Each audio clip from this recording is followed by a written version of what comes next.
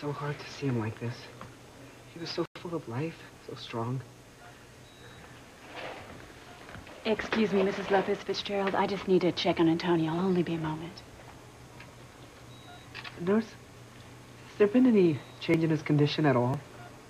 I'm afraid not. We just have to wait. There's no timetable for when the drug will take effect. Or if it will.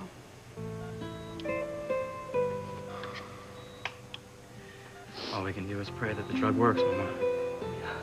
Hey, you'll need your privacy. No, Hank. Don't go. Stay. Antonio needs every prayer he can get.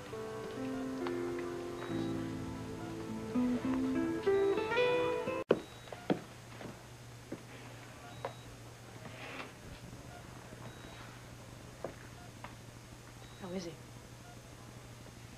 He's the same, but with God's help, he'll recover. You did the right thing, Sheridan. Giving him the drug, you gave him a chance to live. Thank you for that, Sheridan. Just want to do what's right for Antonio.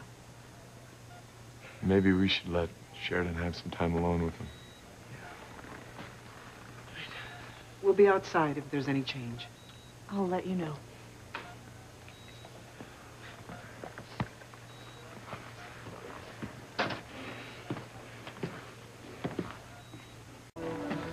Pilar, we're gonna go now.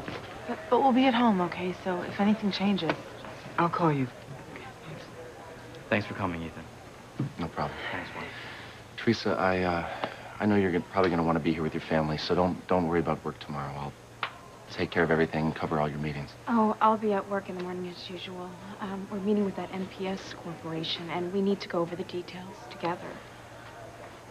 Okay, fine. I'll see you at the office. Okay. Night, everyone. Thanks again. Teresa, I think you should go home. Little Ethan should be with his mommy. You're right, Mama. I better go. Will you call me if anything changes? Of course. Bye. Bye. Teresa.